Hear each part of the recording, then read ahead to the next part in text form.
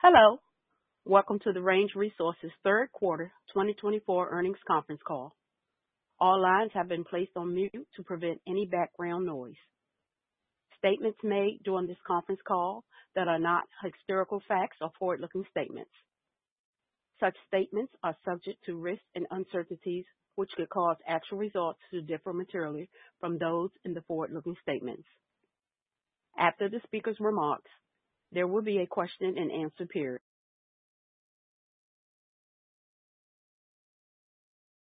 Vice President, Investor Relations at Range Resources. Please go ahead, sir. Thank you, operator. Good morning, everyone, and thank you for joining Range's third quarter 2024 earnings call. Speakers on today's call are Dennis Degner, Chief Executive Officer, and Mark Scucchi, Chief Financial Officer.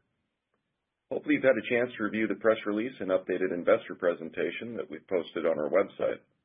We may reference certain slides on the call this morning. You will also find our 10-Q on Range's website under the Investors tab, or you can access it using the SEC's EDGAR system. Please note we'll be referencing certain non-GAAP measures on today's call. Our press release provides reconciliations of these to the most comparable GAAP figures. We've also posted supplemental tables on our website that include realized pricing details by product, along with calculations of EBITDAX, cash margins, and other non-GAAP measures. With that, let me turn the call over to Dennis. Thanks, Laith, and thanks to all of you for joining the call today. Consistent performance has been a key part of the Range story this year, and our third quarter results reflect our repeatable execution in areas such as operating safely, driving continued drilling, completion, and production improvements, generating free cash flow, and the prudent allocation of that free cash flow, balancing returns of capital to shareholders and the long-term development of our world-class asset base. I believe our third quarter results reflect the ongoing advancement of these objectives and the resilience of Range's business through cycles like we're experiencing today. Range's low capital intensity is a key component of our through-cycle profitability and is the result of Range's class-leading drilling and completion costs, shallow base decline, large blocky core inventory, and talented team.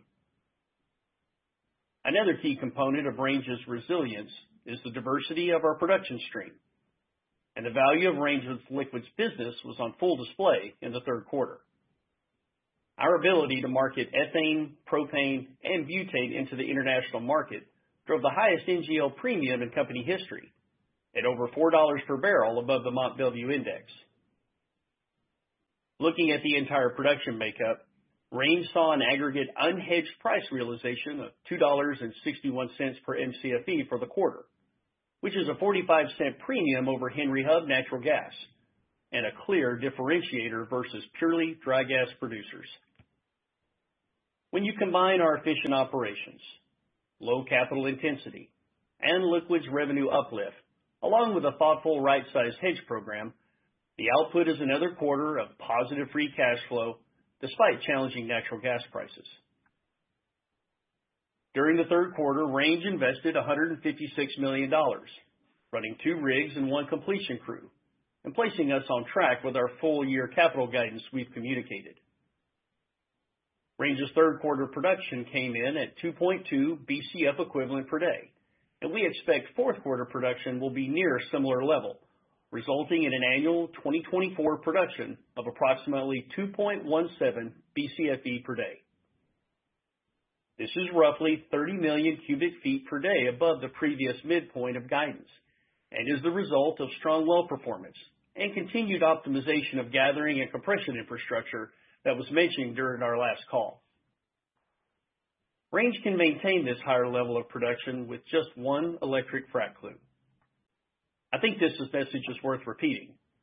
Range can hold nearly 2.2 BCFE per day of net production flat with 1 completion crew. This is a true testament to both the quality of our asset base and the quality of the team, reflecting 2 decades of innovation and collaboration in the Marcellus between Range and its service providers. While we are still finalizing our capital and production plans for 2025, we expect that running one continuous completions crew is a reasonable baseline from which we will be fine-tuning our plans over the next few months. As has been the case for the last 2 years, running at this one crew activity level is slightly more than required for maintaining production, which we would consider as maintenance plus. This counter-cyclical investment provides Range an operational tailwind for future periods as takeaway capacity becomes available in Appalachia and in-basin natural gas demand increases in the years ahead. When there is a fundamental call for additional production in the future, Range will be able to generate a very efficient wedge of modest growth. Turning to marketing and focusing on NGLs, international demand and pricing for NGLs remained robust in the third quarter, leading to near maximum U.S. export capacity utilization. Simultaneously, improving Panama Canal throughput access and a growing global fleet of LPG ships improved waterborne freight rates. These factors combined to drive export price premiums to new levels relative to the Mont Belvieu index. As in prior quarters, Range's portfolio of transportation and sales contracts provided reliable access to these premium markets. Looking ahead to 2025, many of these dynamics are expected to remain in place as international demand for NGL products continues to grow, while U.S. Gulf Coast export capacity does not increase materially until the second half of 2025 and into 2026. This provides a constructive setup for Range's go-forward price realizations and margins. I believe the last couple of years are positive proof that Range is a business capable of generating free cash flow and returns through cycles. Like many of the listeners today, we see the demand for natural gas and NGLs increasing substantially in the years ahead. As one of the lowest cost producers in North America, we believe Range is well positioned for thoughtful growth in the years ahead when called upon. Whether that's in the year ahead or beyond, in the long run, we believe Range's competitive full-cycle cost structure and through-cycle profitability provide a unique investment opportunity for long-term investors given our multi-decade inventory runway. I'll now turn it over to Mark to discuss the financials. Thanks, Dennis. With 3 quarters of 2024 behind us, it's a sensible time to take stock of the state of our business, to examine what we've accomplished in the absolute and on a relative basis, and what this may imply for the future. For the first 3 quarters of 2024, NYMEX natural gas averaged $2.09. Despite the low commodity price year to date, Range has paid $58 million in dividends, invested $44 million in share repurchases at prices well below our view of long-term value, and reduced net debt by $136 million while investing in operations. Range generated the free cash flow that made those capital allocation decisions possible while executing an operational plan that stands in stark contrast to much of this industry. Range's program is slightly above maintenance capital in 2024, strategically investing in land and water infrastructure to enhance capital efficiency, while also building modest well inventory to provide options for future capital spending and resulting production profile. Range is both proving the free cash flow resilience of the business and reinforcing that resilience through targeted capital investment. That free cash flow resilience allows us to be successful throughout commodity price cycles and to pursue a comprehensive capital allocation strategy that returns cash to shareholders, reinforces our strong balance sheet, and invests in the business. There are a number of unique aspects of the Range story that allow us to achieve these results, including our peer-leading reinvestment rate, our diversification across products, transport and end markets, customers, contract structures, and our solid financial position. Range's reinvestment rate through the first 3 quarters of 2024 was 63%.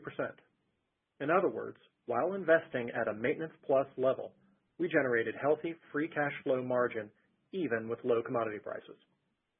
Our low required reinvestment rate is driven by a peer-leading base decline rate of production, the benefits of a high-quality, contiguous acreage position, and the efforts of an experienced and motivated team. Range's resilient cash flow is supported by the diversification of revenue.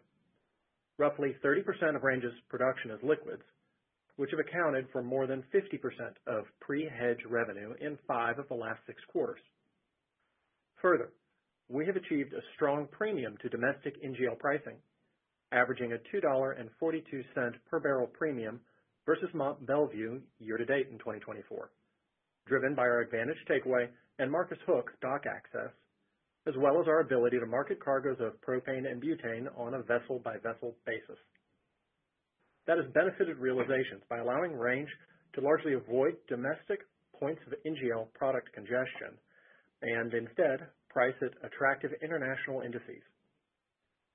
Gas revenues are supported by a broad portfolio of transportation contracts and customers, reaching a diversified set of advantageous end markets of growing power, industrial, and LNG demand. In addition, Range has employed a flexible and persistent goal-oriented hedging framework, where we look to create a portfolio that covers fixed costs and, as a byproduct, enables us to capture market opportunities, be it share buybacks, debt reduction, dividends, counter-cyclical capital investments, and other alternatives. That approach has helped support attractive full-cycle margins in markets as varied as seen in 2022 and 2024. Range ended the third quarter with net debt of $1.44 billion, within our target range of $1 to $1.5 billion. The nearly $2.7 billion of net debt reduction Range has achieved over the last several years not only reduces interest expense, it pairs a world-class asset with a world-class balance sheet, supporting a global business. This financial position and asset pairing allows an efficient, longer-term strategic approach to investments in the business, alongside durable returns to shareholders. As a whole, we view Range as uniquely positioned to benefit from and take advantage of what we expect will be continued secular demand growth for both natural gas and NGLs.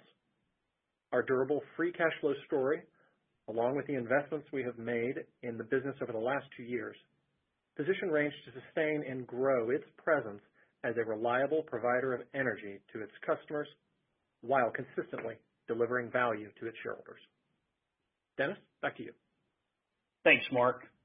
Before moving to Q&A, I'd like to acknowledge that today marks the anniversary of an important day, not only for Range Resources and our industry, but also for the energy independence of our country. 20 years ago, on this day in 2004, Range Resources completed the RINs number 1, the first commercial Marcellus well. At that time in 2004, the United States was the net importer of natural gas, with total imports exceeding 4.3 TCF or over 11 BCF per day. Today, the Marcellus and Utica produce over 30 BCF per day and account for approximately 1/3 of gas production in the United States. The U.S. is not only a net exporter of natural gas, but has also surpassed Russia as the leading supplier of natural gas around the globe, with total exports last year exceeding 20 BCF per day, including exports to Mexico. During this same 20-year time period, total U.S. energy emissions declined approximately 20%, driven by a 40% decrease in emissions from power generation due to the increased utilization of natural gas. This has been a tremendous achievement by our industry, and we are proud of the role that Range has played and continues to play in providing safe, clean, economic energy to the world. You've heard us state this before, but we continue to believe the results communicated today showcase that Range's business is in the best place in company history, having de-risked a high-quality inventory measured in decades and translated that into a business capable of generating free cash flow through these types of cycles. And it all started with a successful well test 20 years ago. We look forward to the next decades of developing Range's inventory and the milestones we'll achieve. With that, let's open the line for questions. Thank you, Mr. Digner. The question and answer session will now begin. If you would like to ask a question, please indicate by pressing the star key, then 11. If you are on a speakerphone, please pick up your handset before asking your question. If you would like to withdraw your question, you may do so by pressing star 11 again. Please stand by while we compile the Q&A roster.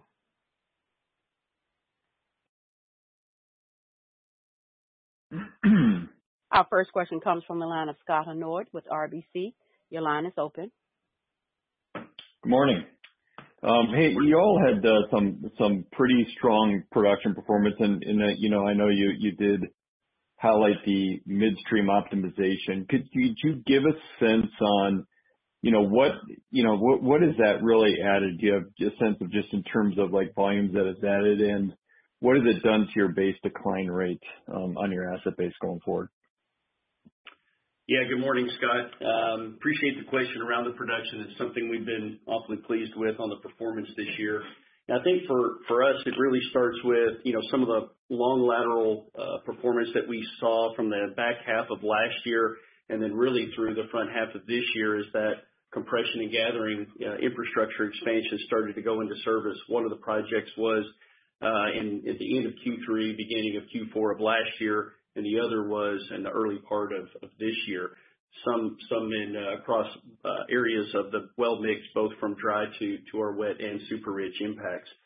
So when we think about what we've seen so far, it's still a little early on some of the trends and how it's, you can say, benefiting some of the wells across the field. What we have been able to see is that in areas where you might see, let's just say, some constrained production on a smaller level, we've seen some small upticks. Where we've got longer laterals that are producing at a high level, we've actually seen the ability to move more through that system and keep it at a higher level of utilization. So we'll have more that we can probably share in as we think about setting up our plans for 2025. But I think if you look at how the business is performing this year, as an example, it kind of shows what it's capable of. When you look at, we're on track to grow roughly 2% this year, or maybe just right below that. And that's the byproduct of what we're seeing from that compression and, again, those long laterals.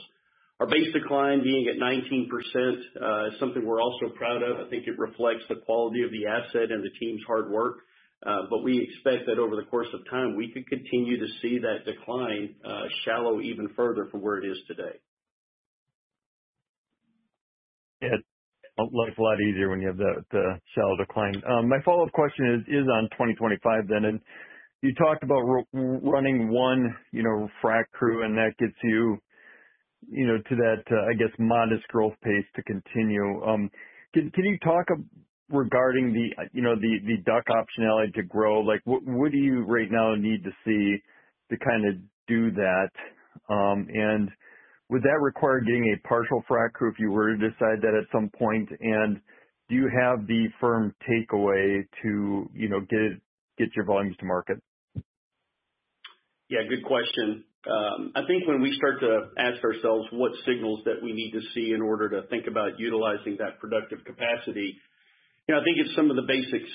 What kind of winter weather are we going to see come together as we get, from one pattern of weather to the other, from La Nina to El Nino and back and forth.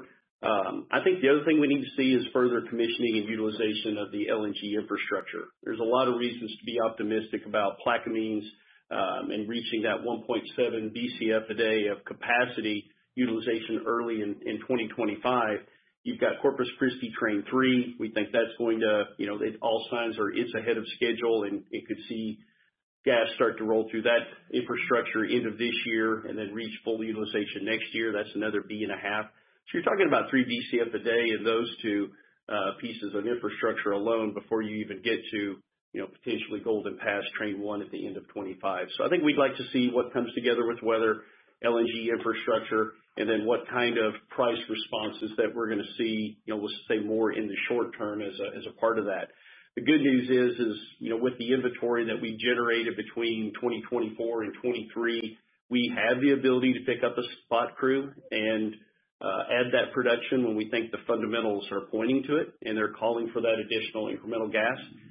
When you look at how our transportation is set up, we feel like we do have the right takeaway to handle that incremental production.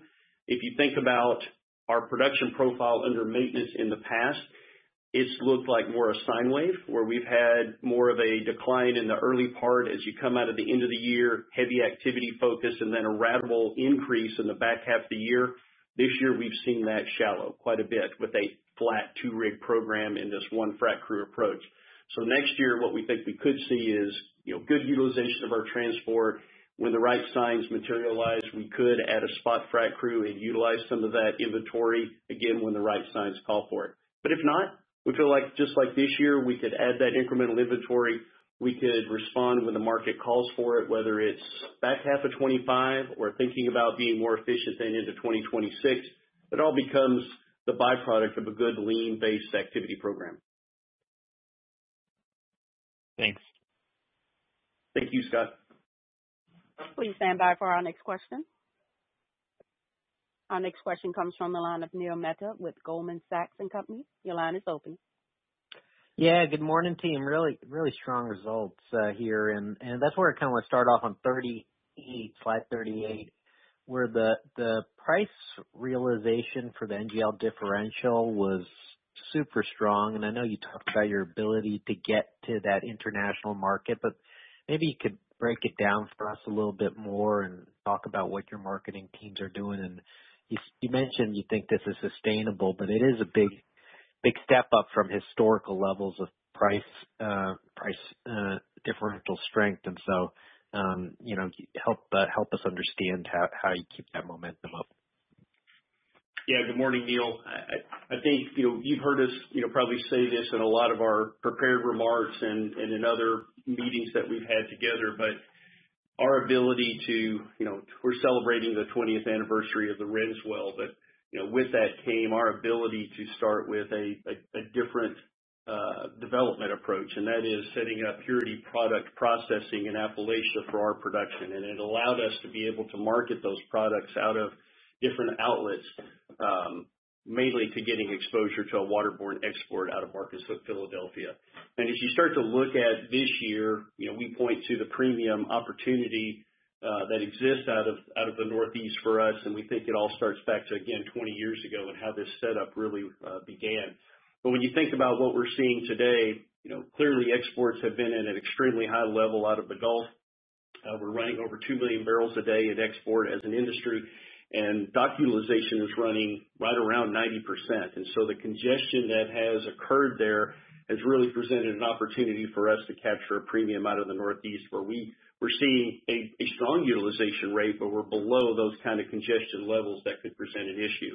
All at the same time, you're seeing demand continue to grow. When you look at the PDH infrastructure that continues to be commissioned, clearly a bulk of that is in the Asian market.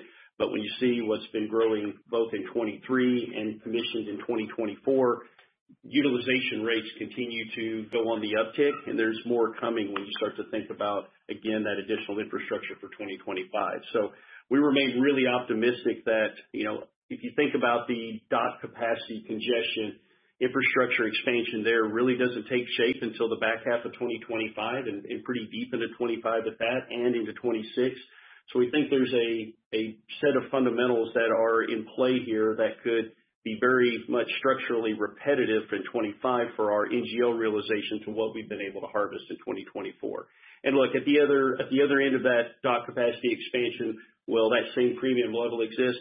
Maybe not. But as you start to see, but we believe a premium still continues to be present for us in the Northeast, and demand continues to grow, and with that will come price improvements as well. Okay. Thanks for that. And then just the follow-up is just on the 25 plan as it relates to capital. Again, we're going to get more perspective on this, I'm sure, in the next couple of months. But given that you're running close to a maintenance level, is it fair to use 24 as a good proxy for how you're thinking about 25 as it relates to capital? Or are there efficiencies that you can capture in the moving pieces that we need to take into account? Yeah, I think that's a good question, Neil. We're still refining what 25 is going to look like, and clearly I'm sure a lot of other producers are doing the same at this time of year. But 24 is a good way of thinking about how our business could look in 2025. And I think it starts with our dedicated frac crew and then the drilling activity that efficiently feeds that process, if you will. If you look at this year, we have 2 horizontal rigs that are continuing to feed that frac crew. It does generate a little bit of that in-process inventory. Next year, again, if you're constructive on 25 and 26, clearly maintaining the operational efficiencies with the 2 rigs could make a lot of sense for us. But there's a point in time where no doubt we'll have the operational and program flexibility to think about, do you reduce rig activity in the future if the fundamentals call for it, or do you maintain that same level of cadence and instead utilize that productive capacity with some kind of spot frac crew? So I think thinking about our capital program in 24 and activity is a good way of, I'll just say, starting to think about how our 2025 could look. Oh, okay. That's perfect. Thanks, team. Thank you. Thanks, Neil. Please stand by for our next question. Our next question comes from the line of Doug Legate with Wolfe Research. Your line is open. Thank you. Good morning, everyone. Thanks for having me on. Dennis, you kind of walked into the maelstrom a little bit by talking about takeaway capacity and in-basin demand. Very topical on both fronts, particularly the in-basin demand. I guess data centers is topical, but I just wondered if I could ask you to elaborate a little bit as to what your opportunity might be for Range, and I have a quick follow-up. You bet. Good morning, Doug. Thanks for joining us.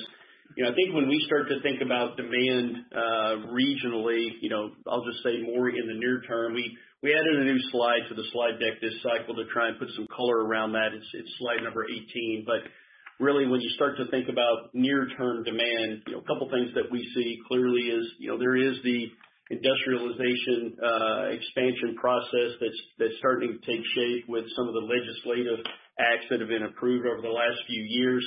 And so when you think about the next few years, clearly there's going to be the Intel semiconductor fab facility and also the Micron facility as well. We have the ability to, I'll just say through our transport, have access to that kind of growing demand and others that clearly that will continue to materialize. You've got clearly coal retirements that are going to take shape over the next 12 to 24 months, approximately a BCF a day in displacement there that could take shape. And I think if you look over the last 24 months, we're now on back-to-back years of seeing incremental power burn on the nat gas side of around 1.3 to 1.4 BCF a day. And that, you've probably heard me say this before in one-on-one conversations, but I feel like that's been underappreciated when we enter each year just because of the wild card factor around that. But now you've got nat gas again playing a role that's really unique, and we're 74% of the thermal share through the first half of 2024. That's all while wind is actually up year over year. So that's, I think, shows again the durability of what nat gas will play in the role there. So, and then clearly, from a takeaway standpoint, MVP has been beneficial.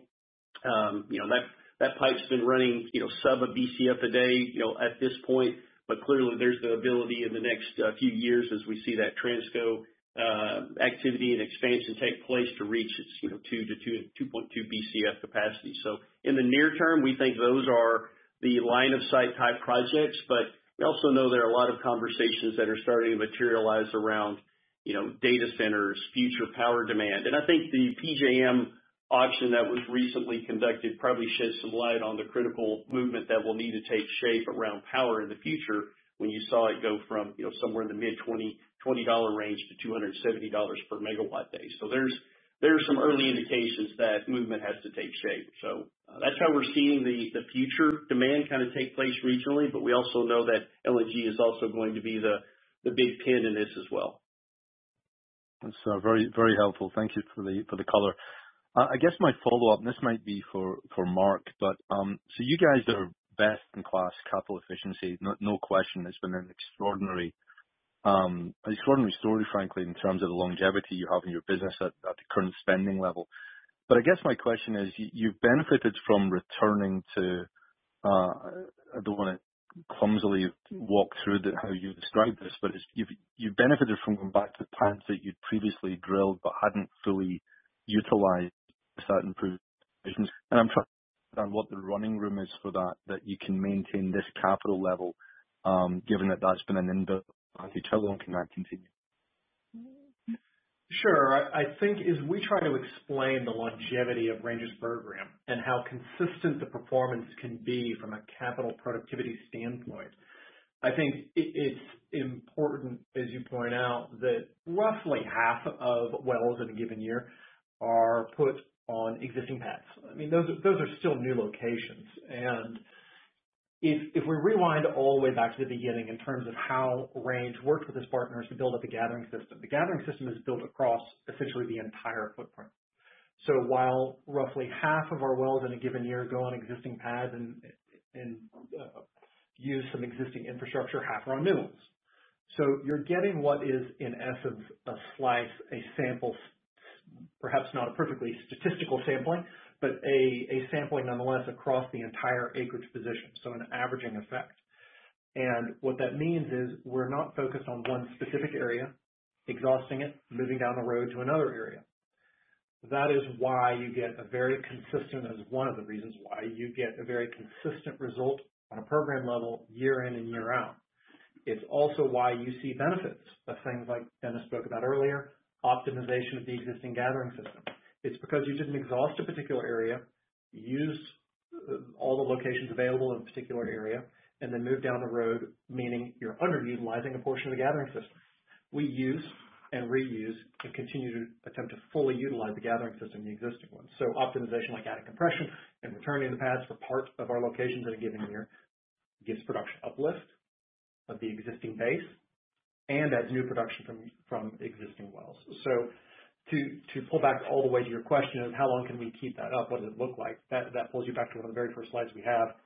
The inventory is measured in decades before we would expect at a program level to see, even at that point, expect to see any material change in the productivity. The team's efficiencies that they learn year in and year out, whether it's better targeting, landing, completion, stages per day on the drilling side, lateral footage per day, getting more and more accurate. It's not just drilling and how fast they're drilling, it's how accurately they're drilling and placing that lateral in the targeted interval. So, we think that Range's story is truly unique in that perspective in terms of the efficiency combined with how long we can hold it. Thanks for that, Mark. Just a quick clarification. Is it fair to say then that the partially utilized pads, if you like, you're kind of replenishing those as you go? Because half your program is still, drilling new pads. Is that a fair way to think about it? I think that's a fair way of thinking about it, yes. Great stuff. Thanks so much, guys. Thanks, Doug. Please stand by for our next question. Our next question comes from the line of Jacob Roberts with TPH & Company. Your line is open. Morning. Morning, Jake. Wanted to touch on the incremental land spend. I think the indication there is that you're effectively replacing 75% of the drilled lateral feet for a given year for $25 or $30 million. I was hoping you could maybe elaborate on what's being acquired there and how you see that as enhancing the near-term opportunity set relative to perhaps just adding another year to, as you've noted, a decades-long inventory. Yeah, good morning, Jake. I think when you ask about the opportunity set, if you look across our acreage position, there are very, unique open space parcels that can exist. It's more the exception than the rule. It represents a really, really small part of our acreage position that's well blocked up. And sometimes it can involve extending laterals at the perimeter of our acreage position as well.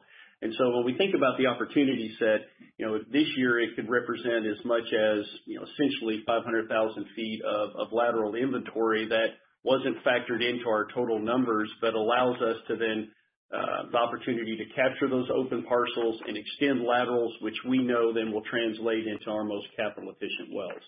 So our ability, like if you look on 2023 as an example, we started off the program at the beginning of the year with an average of around 10,000 foot laterals. By the time we got to the end of the year, we were almost at 13,000 feet, all predicated on the optimization of our development plan throughout the year and the ability to pick up some of those open parcels that you see. So it does add that incremental inventory. It adds our most capital efficient wells and, ties to something that you've heard us talk about this morning, efficient use of the gathering system as well. And, when you look at the drilling and completion efficiencies that we've touched on quarter over quarter, that also dovetails into it because that becomes, we'll just say, pennies on the dollars type investments when you think about the grander scheme of the production ad for the year. Great, thank you. And then maybe for Mark, kind of a cleanup question. How should we be thinking about your approach to the remainder of the 2025 notes? Just trying to get a sense of if we see interest come down throughout the year next year or when those might ultimately exit. Yeah, we've worked hard to be in a position where we are today to have a good deal of options in front of us. That's both the reality of the business of where we position it, as well as just the economic backdrop right now. We're in a declining interest rate environment. Capital markets are open. That said, Range has reduced debt. So the need to do a transaction is not there. It's the option if that's the most economically prudent way of managing them. So I would say as a baseline, start with the cash we have on hand today plus cash we'll generate before the maturity date early next year. We have a completely undrawn revolving credit facility for any tail amount that maybe we don't have cash on hand for at that point. That said, if rates continue to come down, you could see optionality in Range looking at taking care of the 25 certainly, but also at the 8.25 notes. Those present some optionality in terms of how we want to approach those, pull in part of those, refinance at a better rate. So, we're in the great spot of having net debt in our target zip code and being able to just optimize and drive down interest expense over time. Great. Appreciate the time, guys. Thank you. Please stand by for our next question. Our next question comes from the line of Kevin McCurdy with Pickering Energy Partners. Your line is open. Hey, good morning. I wanted to follow up on an earlier question about the wells in progress. Are you able to quantify how many DUCs you do plan to have at year end?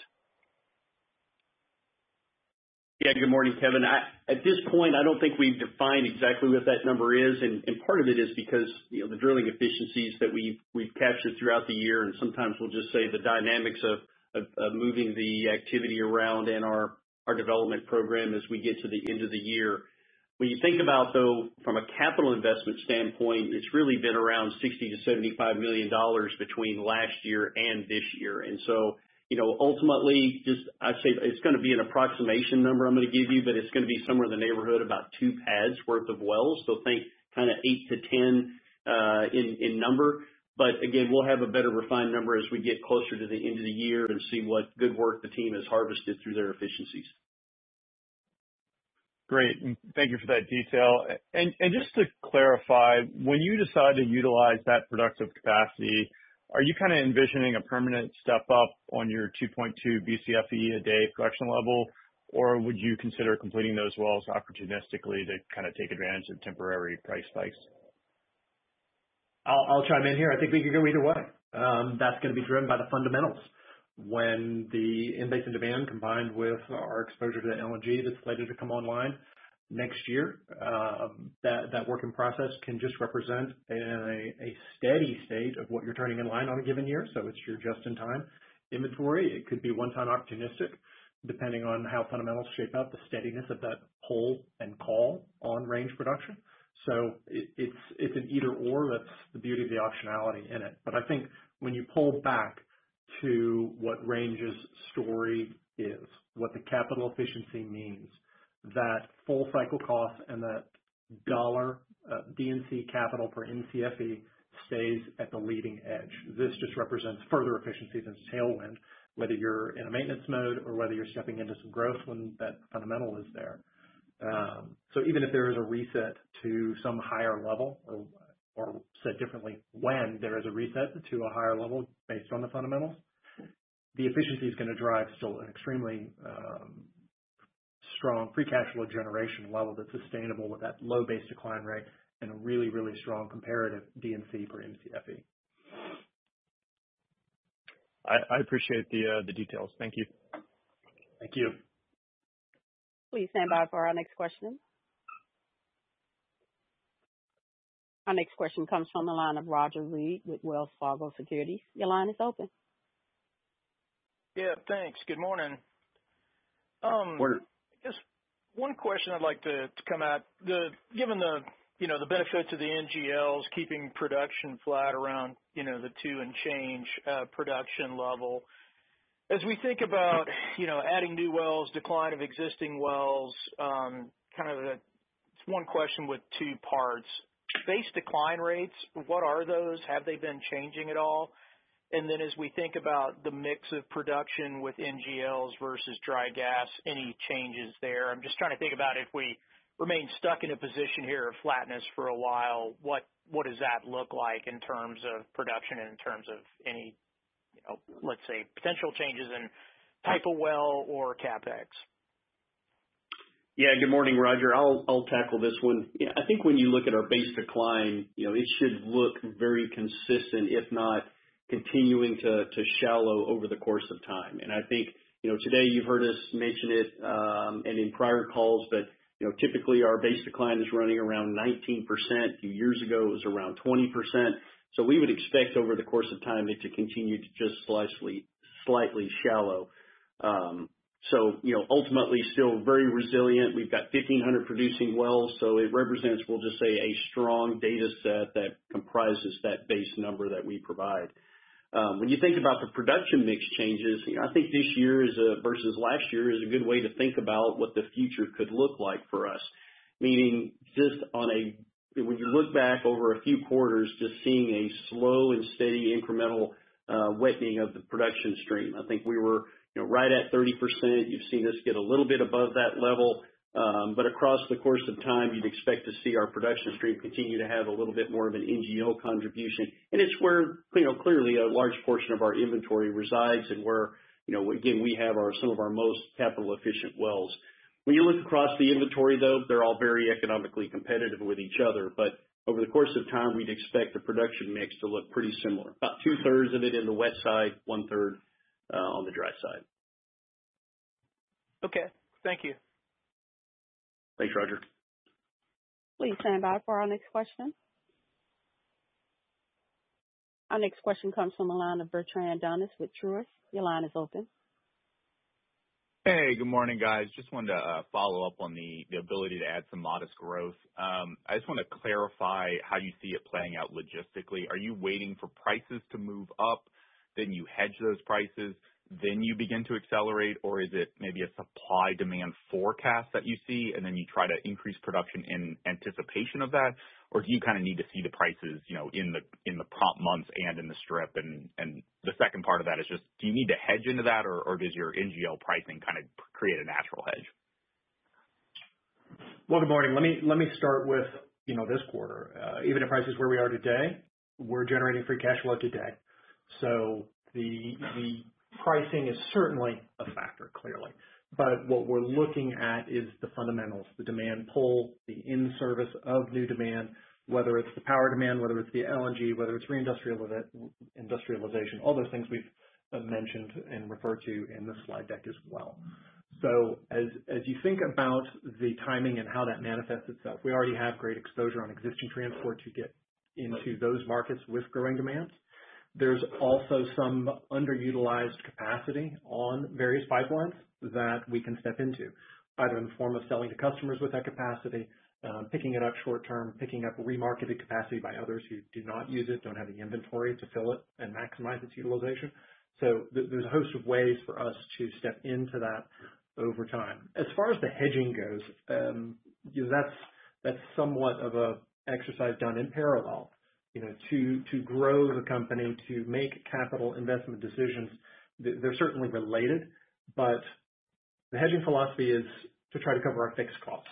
So I guess by extension, if you're stepping up your capital, you might need to think through what that implies for your hedge book. But I think next year's program is a really good example of a go-forward type level. If you're in the mid-30% type hedging range with a 4 handle on the front of it, that covers your fixed costs and generates free cash flow, covers our dividend, and keeps good exposure to a positive setup on the commodity front. So I wouldn't say the two are hard linked necessarily. They certainly influence and shape each other. But really the first decision as far as capital goes, it's just that fundamental call on supply from range and how we deliver it to those growing markets. That makes sense. Appreciate it. And then maybe just want to hit on the data center demand question again real quick. Obviously nuclear is getting most of the headlines, and obviously gas is a large part, kind of playing the generation. Are the players in the space gearing up to sign fixed agreements in 2025? Obviously not for 2025 gas, but just signing agreements, or is your sense that's way too early for any kind of data center related agreements, or are the counterparties there asking, or are we still kind of in just a conversation space? Thanks. I think the conversations are being had rapidly. A lot of conversations, a lot of different counterparties in different ways of servicing that need, whether it's directly with utilities, whether it's with independent power producers, whether it's behind the meter and directly with data centers or other industrial type demand. So all those conversations are being had. Keep in mind that these investments by those companies are multi-decade type investments for themselves. So these are not discussions that are going to be had and arrived at in a series of months.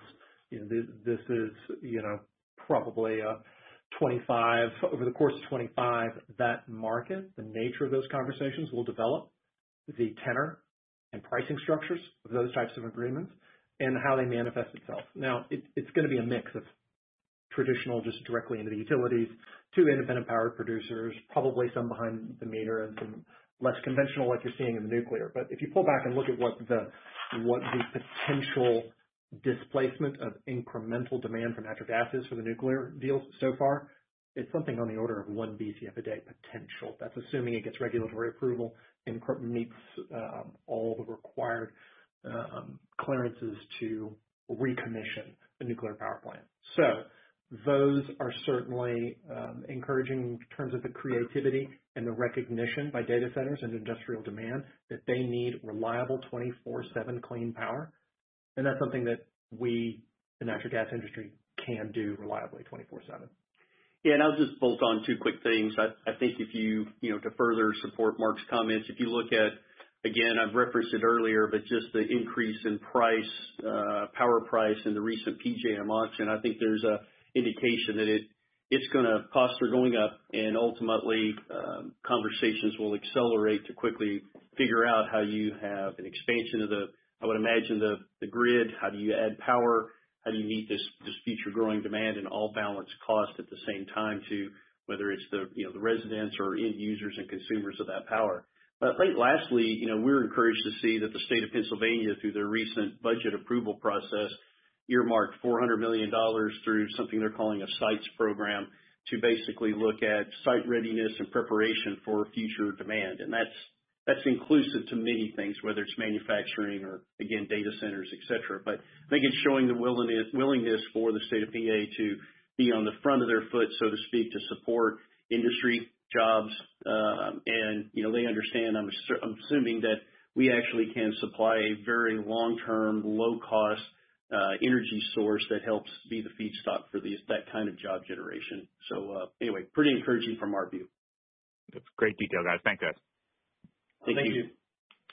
Please stand by for our next question. Our next question comes from the line of Michael Sela with Stephens. Your line is open. Yeah, good morning, everybody. I wanted to follow up on natural gas liquids markets. Do all of your NGLs go out of Marcus Hook now, and is there any capacity constraints there that you see coming up? And wondering if some of those NGLs could end up going to the Gulf, if you see the congestion there that you talked about being alleviated. Good morning, Michael. This is Alan Engberg. I manage our marketing business. Quick answer to that is the majority of our NGLs that are exported go to the Gulf. In fact, on the LPG side, go through Marcus Hook. In fact, on the LPG side, we're able to export up to 80% of our production, which is actually the highest level relative to production of any of our competitors. Marcus Hook is typically running, I'd call it 5 to 10% lower on capacity utilization than what the U.S. Gulf is. Hence what Dennis referenced earlier. There's still an opportunity for Range to actually ramp up exports as we optimize the sales of our products. We do have some ethane that goes down to the Gulf that indirectly gets exported through Gulf Coast export facilities. But for the most part, what we do is out of Marcus Hook. That's helpful. Appreciate that. Wanted to ask on the CapEx guide. I know you moved the low end up for the year. Can you just talk about what is the driver there? Yeah, Mike, I'll touch on that. I mean, quite honestly, I'll say the starter kit is, we're still within the guide that we had provided during the beginning of the year. But we did provide some ranges for areas like the land side where it was adding up, the white space open parcels that are ability for us to pick up that allow us to extend laterals. And I think that was, up to essentially $30 million. We've now been able to, based upon the drilling activity this year, capture some of those open parcels. And it's basically driven by that land spend that we've had year to date. But that's it. Everything else on the drilling completion side is all well within guide and on track that we had communicated for the year. Thanks, Dennis. Appreciate it. Thank you, Mike. Thank you. Please stand by for our next question. Our next question comes from the line of Leo Mariani with Roth. Your line is open. Yeah, hi. Just wanted to follow up a little bit in terms of the share buyback here. So it certainly looks as though free cash flow is going to start to increase here in the fourth quarter and throughout 25. Certainly recognize that you guys have a bond payment, potential redemption coming up, as you already elaborated on. But just trying to get a sense, as that free cash flow ramp, should we expect a commensurate increase in the share buyback? You folks obviously described the fact that you feel your stock is still undervalued at this point. Yeah, good morning. I think our principles that we've laid out over the last couple of years is, get the balance sheet within the target zip code, and then we'd have a lot greater latitude on how and the cadence at which we're returning capital to shareholders. So I think the answer to your question is yes, the balance sheet is in the target zip code, so we have a lot greater latitude now to return capital to shareholders, whether it's share buybacks or, slow, ratable, durable increases to the dividend over time. Certainly, given the significant disconnect we see in the value of the shares, even to simply proved reserve value on a per share basis, the share buybacks we see is very, very compelling. So we certainly have plenty of capacity under the existing approval, and that's certainly a possible outcome. Appreciate that.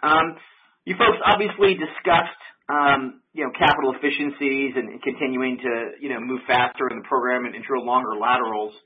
Wanted to see if maybe you can, quantify any of those efficiencies. Are you seeing like D&C costs, per lateral foot, come down, for the company? And is that, mostly a function of efficiencies if it is coming down? And, any comments on what you're seeing on leading edge, service costs? I know you're not using a ton of equipment, but do you expect there could be any, improvement, on rig prices as oil field activity is kind of softened here in 24? Yeah, I think from a service cost standpoint, Leo, it's early. We've just launched our RFP process for the fall. So we'll have a lot better answer for you, I think, when we get to the beginning of the year and we see what the results bear from that process. I mean, we have seen, and we touched on it, we have seen some relief in areas like some of the consumables, maybe frac sand, some of the tubular goods sides as well. But there are other areas that remain pretty resilient at current price levels. And when you think about, rig rates, we've all as an industry kind of coalesced to a similar super spec rig configuration. And, with drilling long laterals, similar depths, et cetera, it's provided some, I'll just say, some support to some of those rig rates that you see today. So it's going to be a balance. And, regardless of how this plays out from a service cost perspective, what we do anticipate is the ability to hold 2.2 BCF equivalent per day with one frac crew. And with the efficiencies the team continues to harvest, we're seeing 9 to 10 frac stages a day on a quarter in, quarter out basis now. Water recycling and efficiencies there continue to look strong. We drilled some record days on the drilling side and the lateral this past quarter. So we just, I guess in the spirit of a phrase I've once heard, success begets success. And so the team continues to build upon that momentum. And I would expect for, the next year, again, us to hold 2.2 BCF flat with the one frac crew. And if wherever we land from a service cost standpoint, for us to continue to be on the front end of that low capital efficiency standpoint. Thank you. Thanks, Leo. Please stand by for our next question. Ladies and gentlemen, we're nearing the end of today's conference. We will go to Paul Diamond of Citi for our final question. Your line is open.